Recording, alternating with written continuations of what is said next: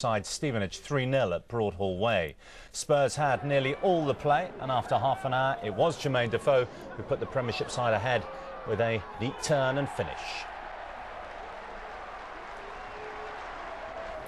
Well, they had to wait till late for more goals. 10 minutes to go, the referee ruled that Dimitar Berbatov had been fouled in the penalty area.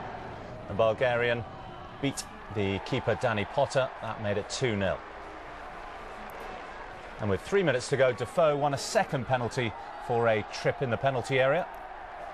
And Defoe it was who rounded off the scoring. And a comfortable win for Martin Jol's side.